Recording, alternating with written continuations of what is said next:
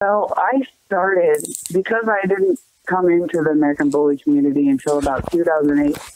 Um, I started kind of later in the game after Remy, when Remy was still being bred heavily, obviously. But I think basically anything after Remy, Lil Row, Gotti, I think that's kind of where it just went downhill. We got the more exotic looking dogs. The whole squatty looking like they got Down syndrome. Yeah, I'm on the fence with the whole exotic thing. I think people first. I think the exotic class or breed. I guess now they say it's a new breed. To me, the exotics are American Bully gone wrong.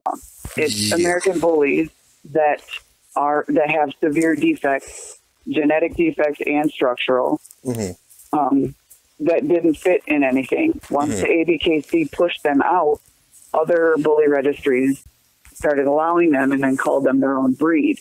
Because of all of the different breeds used in creating the American Bully, and people are still adding in other breeds today, that's why we have the exotic, the French Bulldog, heavy French Bulldog influence in most of them. It doesn't make them their own breed, per se. Exactly. Just because it's a heavily flawed dog doesn't mean that it's a different breed than the dog that it was, that it came out of. Right. And that's the thing. Like, I don't mind the French Bulldog when it's well put together.